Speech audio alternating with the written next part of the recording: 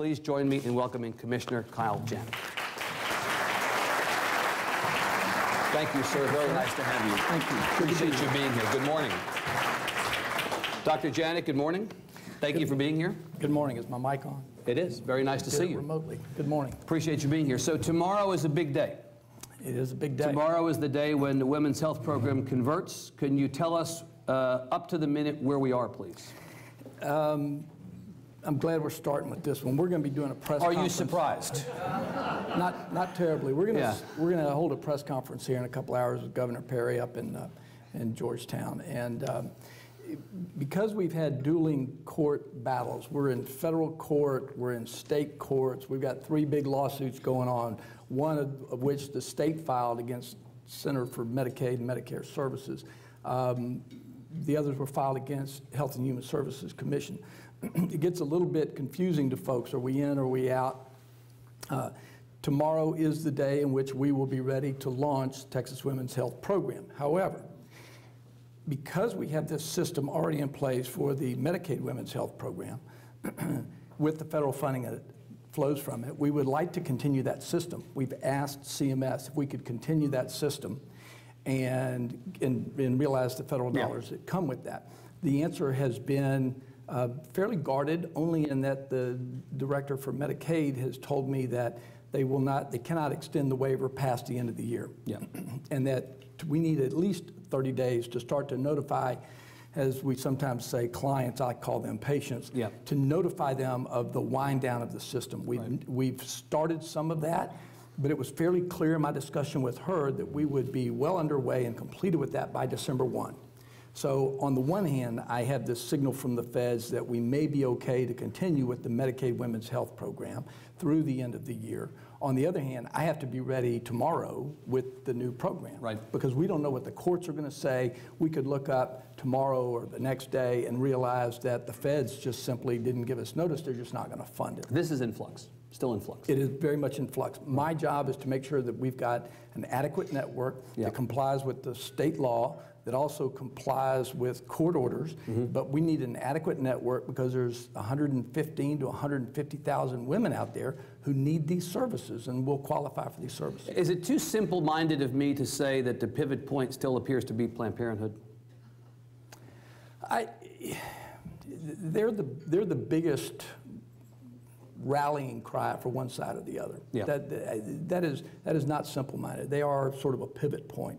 But at the outset, the legislature determined that they didn't want state funds to go to abortion providers or their affiliates. Well, it is the law that no state funds can go to pay for abortion. For abortions. That is absolutely true. That's correct. Right. It's not the law they can't go to their affiliates, right? To non-abortion providing clinics.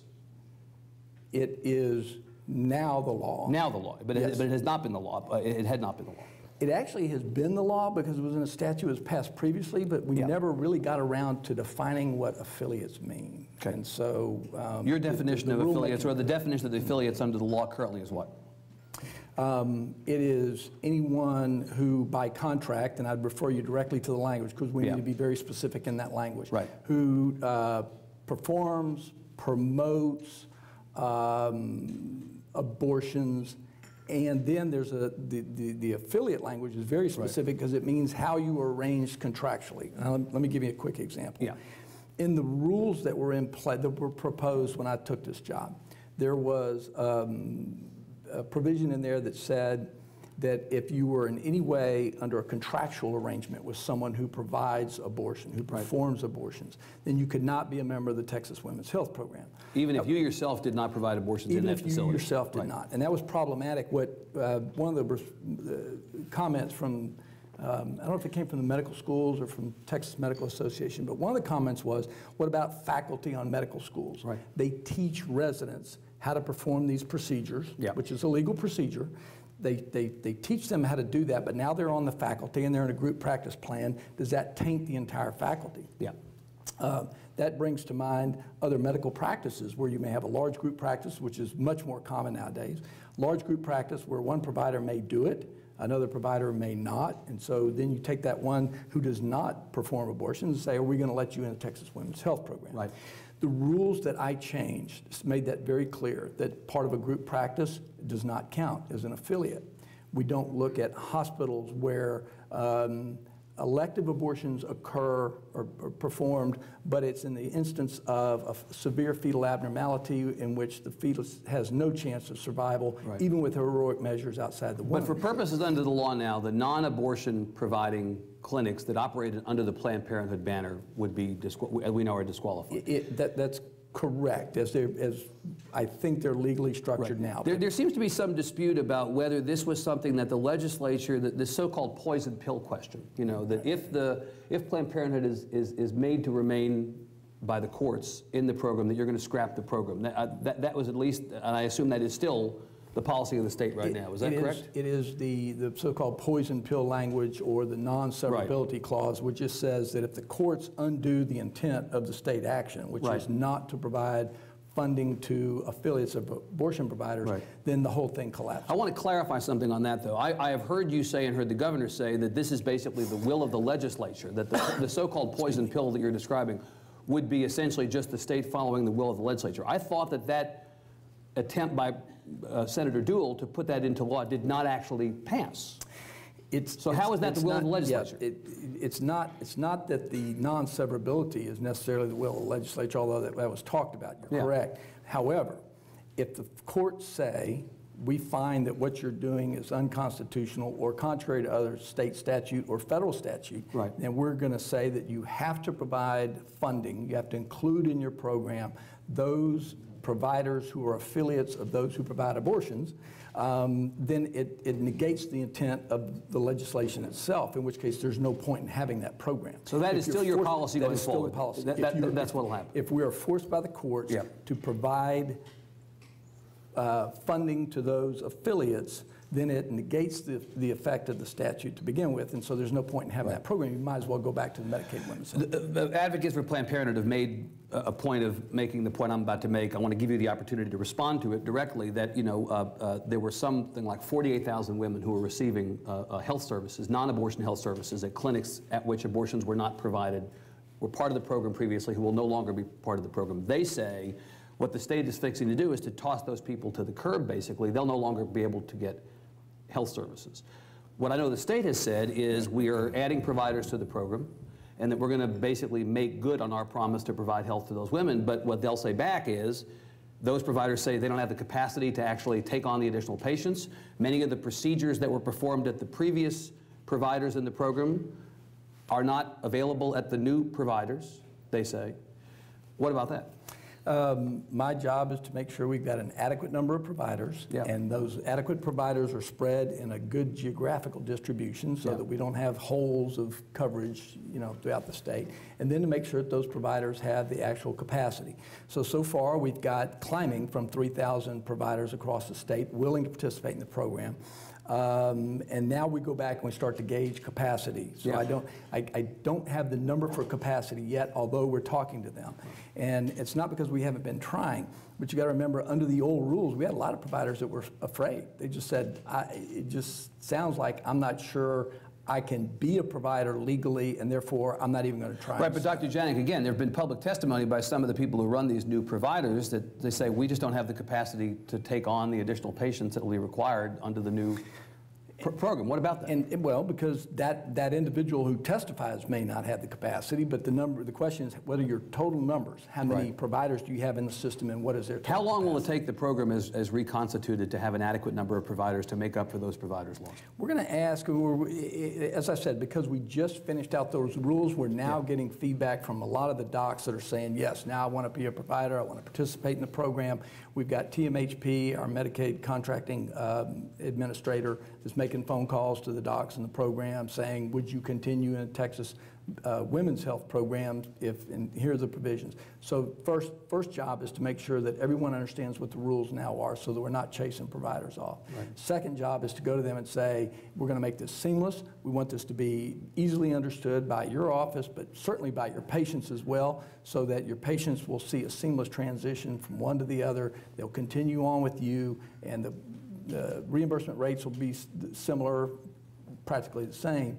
So once we get those docs signed up, then we say, okay, now how many do you think you might be able to take in your area? It takes a while to make those calls and gauge that capacity. Let me take you back to the legislature, to the session. You obviously were no longer a member of the legislature, though you served in the legislature. You didn't have the job that you have currently. But when the discussion was being conducted in the session last time to remove Planned Parenthood, to cut family, I think the ultimate cut to family planning funding was 2/3, I think, in the last session. Was this a budget issue, or was this what Newt Gingrich once referred to as social engineering on the part of the legislature, to remove Planned Parenthood? You'd have to ask the folks that did it. What's your view of why the state is proceeding with this? What is the motivation or the rationale for proceeding with this and with the cuts to family planning? Motivation of the commission is to comply with state law. And I'm not trying to be coy with you. So you don't want to make a comment or make an observation about what you think the rationale was. You've got enough folks that come to this stage that are the policymakers, and they can comment. Well, let me ask the question a different way. The Legislative Budget Board, you know the LBB well, having served 13 years in the legislature, made a point of saying during the last session, when there was legislation to cut family planning, that the cuts to family planning might save X amount of money, but that the cost of the state would likely increase. We're already at a place where the state, 50% of the births in the state are Medicaid births. That percentage is surely going to increase if the number of unwanted pregnancies goes up. The assumption has always been if you cut family planning funding, the ultimate cost of the state might actually go in the wrong direction. I asked the governor about this a couple weeks ago, and his response was to trash the LBB. Would you like to join him in trashing the LBB as unreliable? Or do you have a different point of view about that? No, I don't want to trash the LBB. Thank you for the opportunity. You're welcome. What's your point of view about that? Yeah, let me make the distinction between those programs that were funded that were cut, but those programs that were funded through Department of State Health Services under Title X, and those were not part of the Medicaid Women's Health Program. Those funds were cut, and I don't know the historical reason for that. I don't know if that was just a pure budget reason or not. You'd have to ask them. However, what we're trying to do in the Texas Women's Health Program is to restore the funding to as many of the women that need those services, and I'll work on the high end of the estimate, 150,000 women who need those services, depend on them as part of the waiver that we've asked the federal government to continue with. They've said no because the state restricted the scope of the providers that can participate. It does save money in the long term for Medicaid or for the state in general. And what we're trying to do with Texas Women's Health Program is to restore the funding so we can provide birth control and sterilization, tubal ligation, that sort of thing. That will save money, and that'll be borne out in our. So you think, contrary to the reports that it will actually cost money, your position is it'll ultimately save money? It will initially cost money, but you got to remember, because the program has been in place, we're currently realized savings from the birth control that was given out to people in the past, right? So we're currently realizing those savings. Now when you look at a new program, on the books it's going to look like an initial cost, although we'll still be realizing the savings that's been taking place in the past, but it'll be an initial cost to that program, and then within 2 to 3 years it'll flip, and we'll be saving more money than we'll be spending with the program. All right. Let me ask you a broader question about the state of health policy in Texas and the uninsured. You know that the U.S. Census Bureau some 6 weeks ago put out a report that said that Texas now has 5.8 a million uninsured citizens, 23% of our population, which makes us first among the states in the percentage of our citizens uninsured. You gave an interview to Emily Ramshaw of the Tribune at the Texas Tribune Festival in which you basically said, I don't believe those statistics. This is the U.S. Census Bureau, not public policy polling. It's a little hard to argue that the polls are skewed when the numbers are coming from the Census Bureau, Dr. Janek, don't you think? No, their numbers are accurate for the question that they asked. So you think they asked the wrong question? No, I don't. I think they asked a question. It's not the wrong question. It's a question. And here's the issue. If you go out now today and you go knock on doors as the Census Bureau does and do it by letter and so on, do you have insurance? A lot of folks will say no. Doesn't mean they won't have insurance next week. Doesn't mean they will have insurance next week. It could be years before they have insurance again. It's a snapshot. My point Any survey like that would be a snapshot. That's right. And my point with her, unless you get a little bit deeper and say, did you have it? Are you between jobs? Do you have a job on the horizon that may offer insurance? You know, some of those sorts of things, but don't really fit the reason for the census to begin with. However, inartfully worded with her is not that I don't believe those numbers, but I need to know the reason for those numbers, and here's why. Yeah. If you take, and I'll be careful, I'm always careful with analogies because they can get you in trouble. Somebody else will pick up with it and run too far, and then all of a sudden you... That's okay. There are no reporters here. You just go ahead and say whatever you want. That's fine.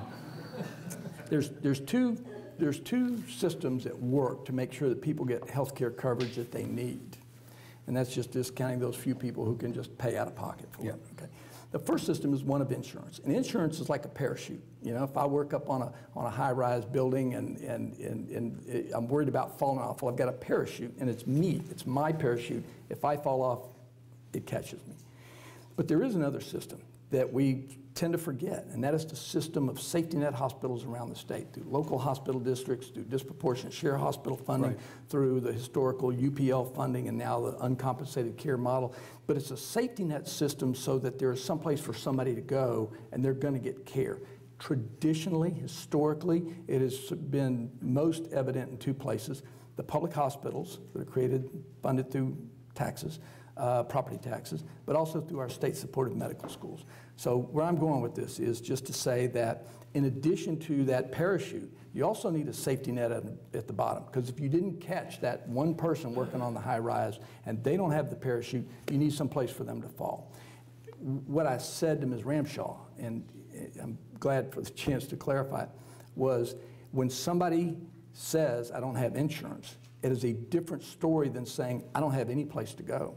Right. I have no place to go. But Dr. Janek, by that, I just want to shore up that model. But Dr. Janek, but by that extension of that, you could say that the percentage of uninsured in the state is 0, because anybody can walk into an emergency room and get care. I mean, where is the appropriate calibration between anybody can go to an emergency room and get care and 5.8 million don't have insurance? I mean, how are we supposed to look at the problem of people not having a place to go? Number one is that those folks who don't have insurance typically live in the larger metropolitan area, just because that's where the numbers are. But there's a great number of people, percentage-wise, who live in rural areas and don't have access to those public hospital districts, and I fully appreciate that. Right. It's not. I'm not trying to play the words games here to figure out, you know, are we completely uninsured? Are we completely uninsured? I don't care. My job as Commissioner of Health and Human Services is to see that, number one, we've got a safety net through those public hospitals and the private hospitals, who are part of that, very important part of that safety net, bigger, usually bigger than the public hospitals themselves, but to make sure there's some place for them to go. And if I could just throw one more piece in here. For 100 years, we've had a tradition in this state where people who knew they didn't have some place to go to get health care, knew that they could go to local state-supported medical schools. And we've positioned those medical schools now where the population is. Dallas, Houston, San Antonio, Fort Worth, Galveston, soon to be probably in the Valley, perhaps here in Austin, Amarillo, Lubbock, El Paso. That's where the populations are centered. And one of the things that I'd like to see us do is shore up those medical schools. For decades now, a couple of decades, the legislature has told the medical schools, we can't really give you more money. The medical schools have to go out and find private pay insurance. And so I think that they're an important part of the safety net, and there's a twofer in there.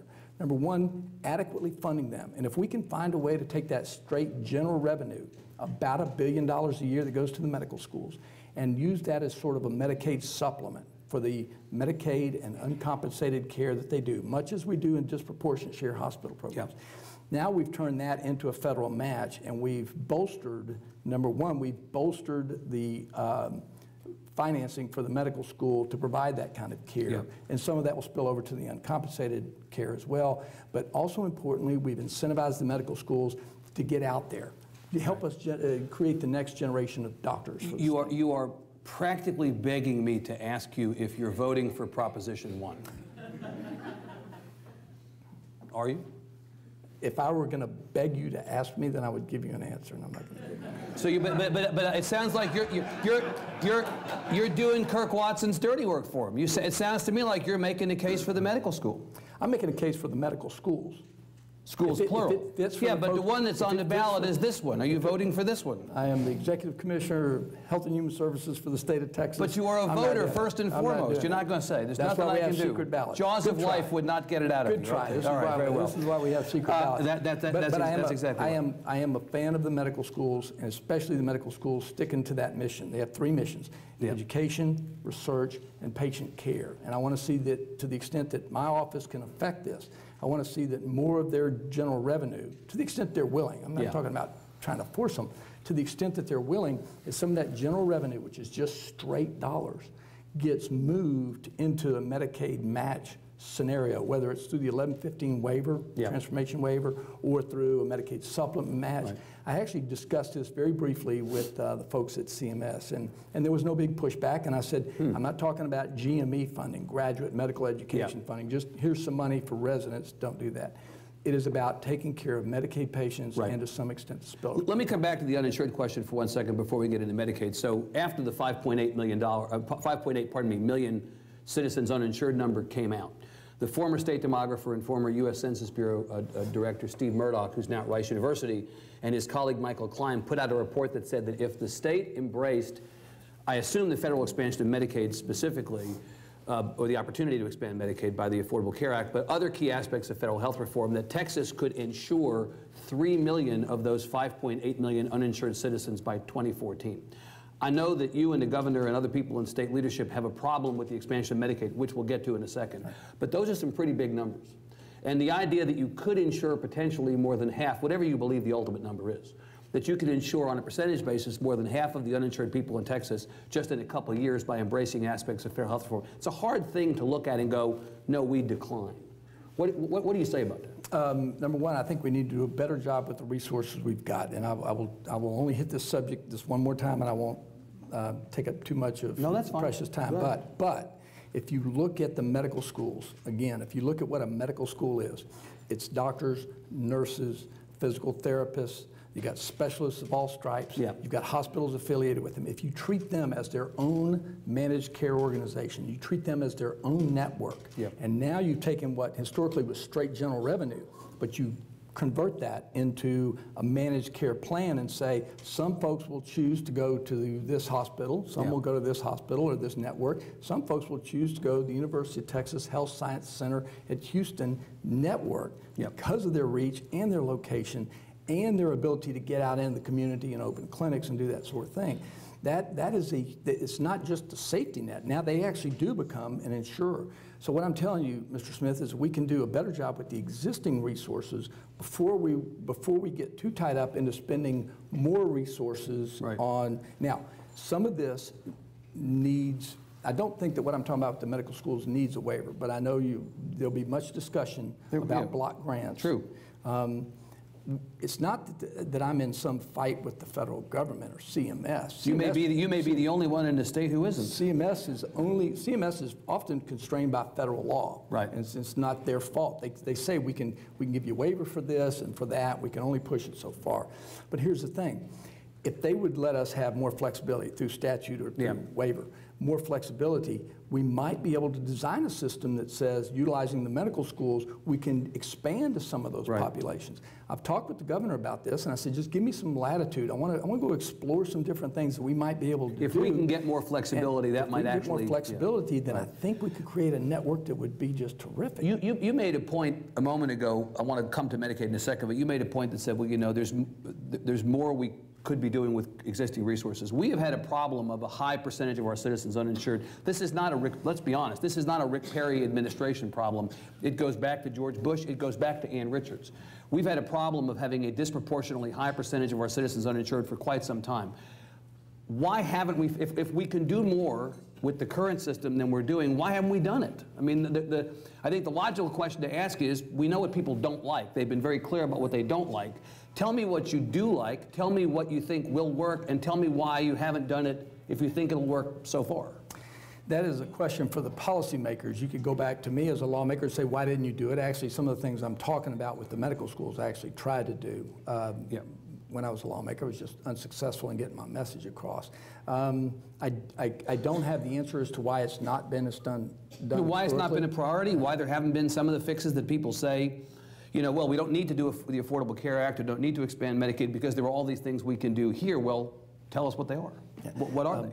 And why haven't you done them? Here's one that the legislature has done, and that is the current Medicaid Women's Health Program. Right. And what that, because the single female who did not have kids and was not pregnant currently, based on poverty level, was not eligible above a certain very low poverty level for Medicaid.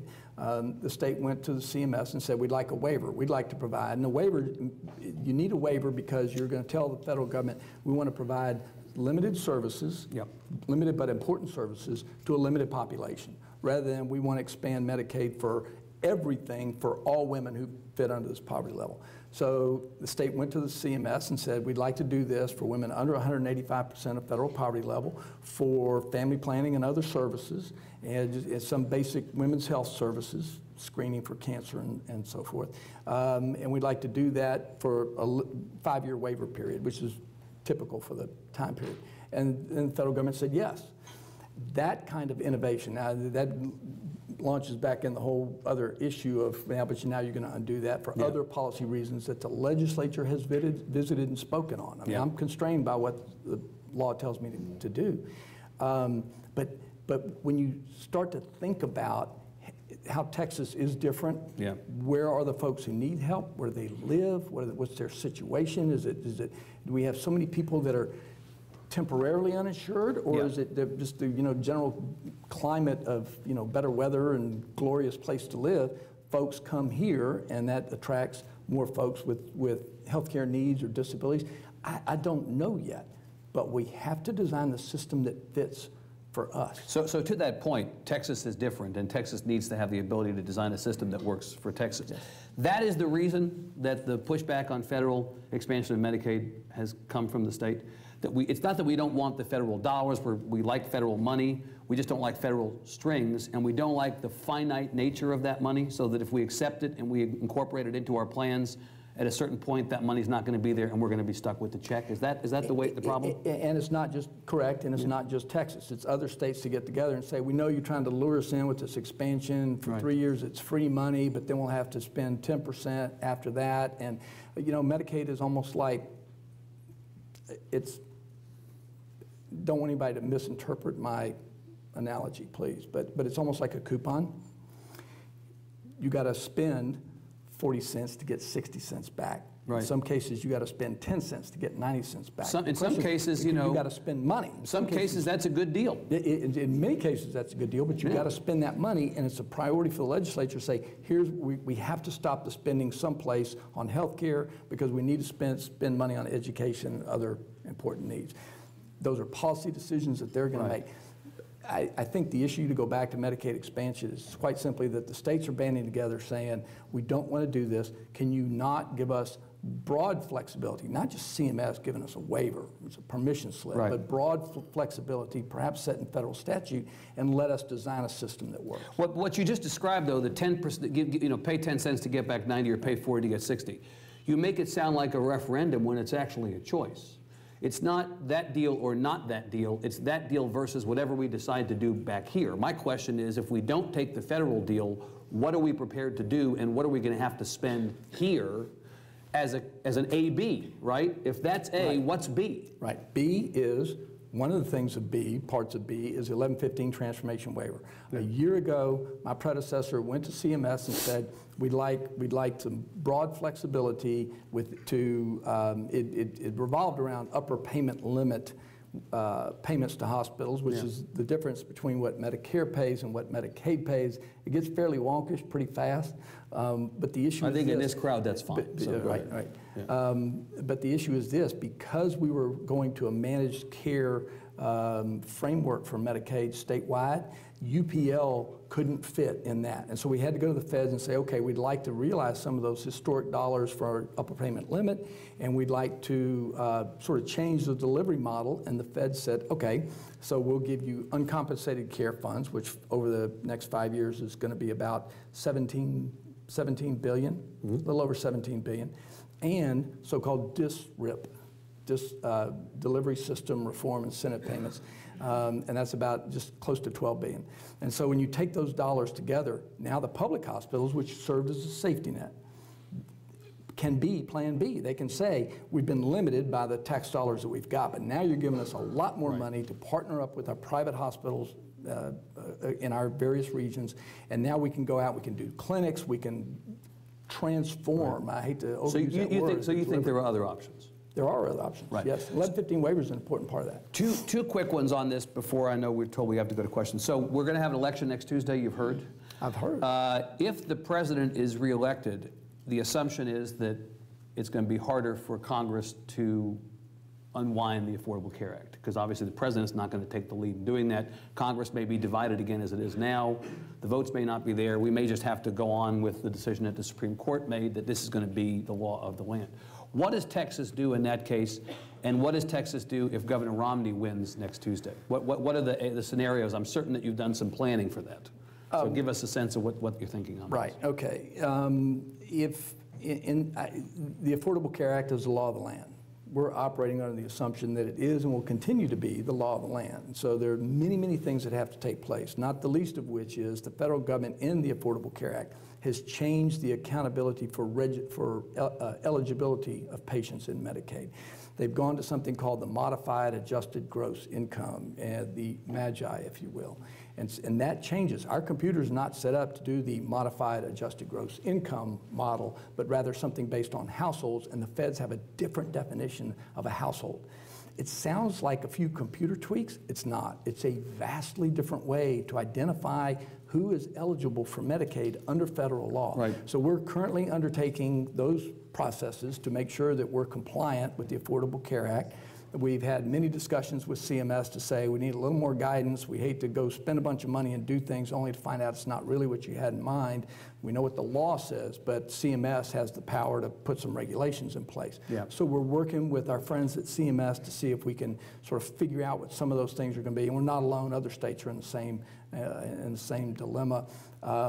Also, there's the question of all those folks, because the individual mandate was held to be constitutional. You got a bunch of people who now have to go get insurance.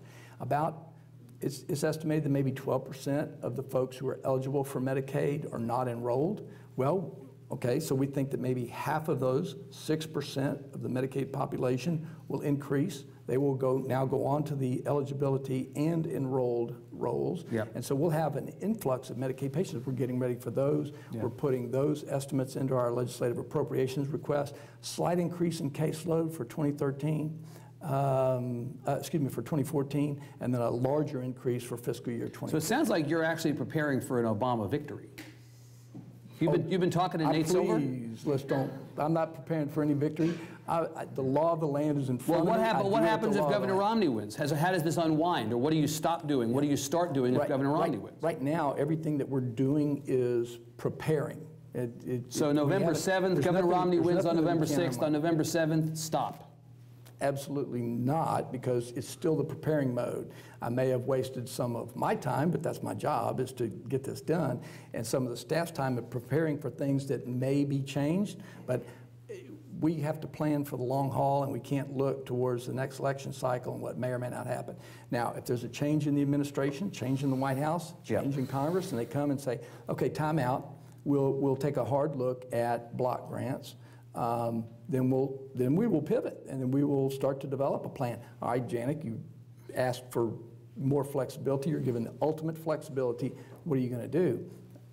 That will be a different question for a few weeks from now, or maybe it won't be. You know, Dr. Janek, that a number of the big counties in Texas, regardless of what the state does on the federal expansion of Medicaid, would like to figure out how they can work together to wire around you and go that way themselves. Will the state try to erect a barrier to that if that happens? They would need a legislative change to do that. They'd have to talk to the legislature and figure out whether they're amenable to going on. Your folks will not have a policy position on whether that's a good thing or a bad thing for the counties to do. No, my job is to advise the legislature and to advise the governor's office. What will you advise them on? My advice would be that it depends on what they're going to get in exchange for that going along. Are they going to expand Medicaid, but it's going to be with the current services, and does it then mean that a patient, if let's say a particular county chose to go that direction, and they contracted directly with CMS and said, okay, we're going to be a Medicaid provider in this county.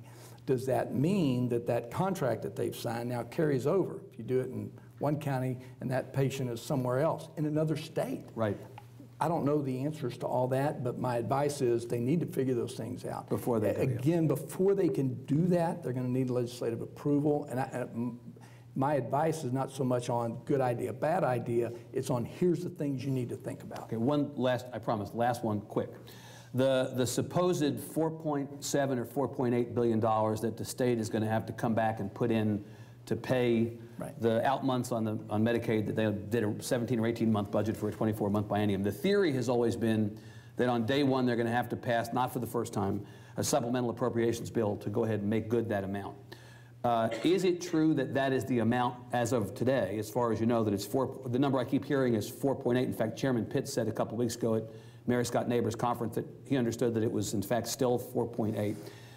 Part B is Dr. Schwertner, soon to be Senator Schwertner, told me the other day that as he understands that there's a possibility that the economy has recovered to such a degree that that money may be able to come out of current revenue as opposed to having to pull it out of the rainy day fund.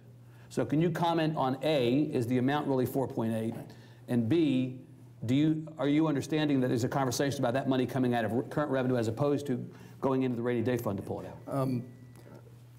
First thing, that is the right number, but it's not for the purpose that you hypothesized. Educate me.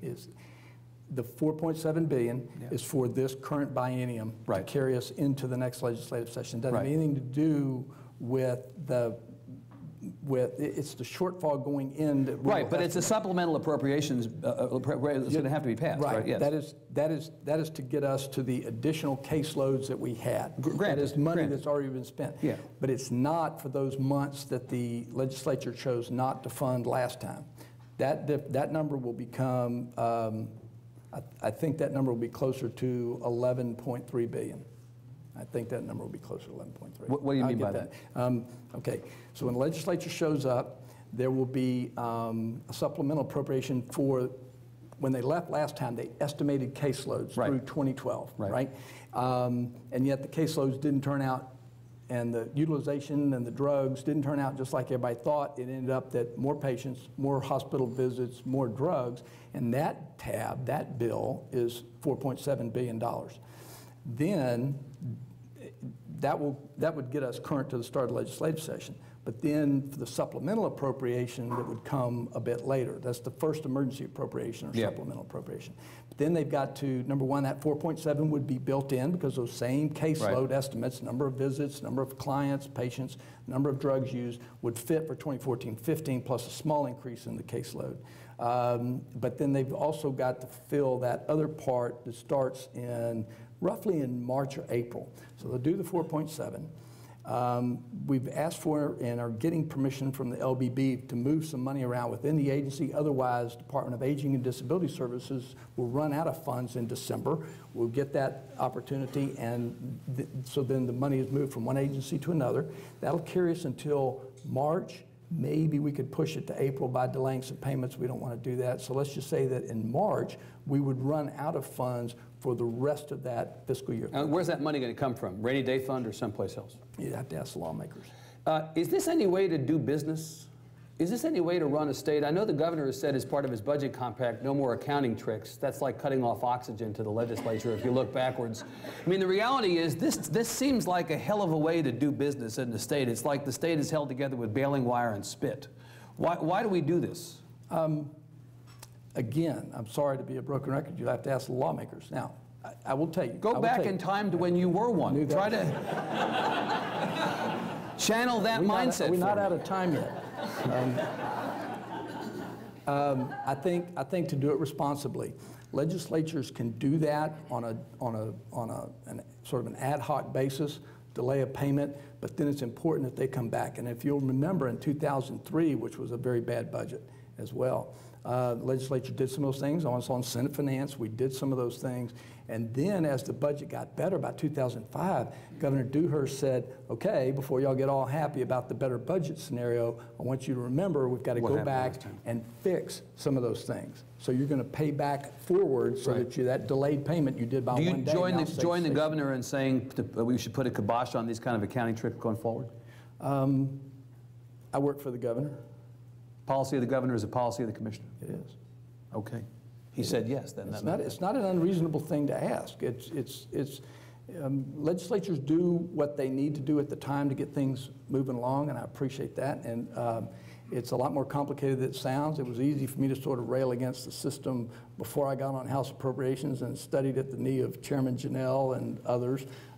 It becomes a different system, and that's why I think you'll see a lot less discord amongst the different parties when members are on the Appropriations Committee together or Senate Finance. It's just, you sit back and look at it and you go, okay, all the rest of that stuff is great and it's good and it's right in theory. We're now dealt with an X number of dollars to provide X number of services to certain citizens. And we've got waiting lists. We've got huge waiting lists for disabled patients in the state. 30,000 people on waiting lists for some disability services.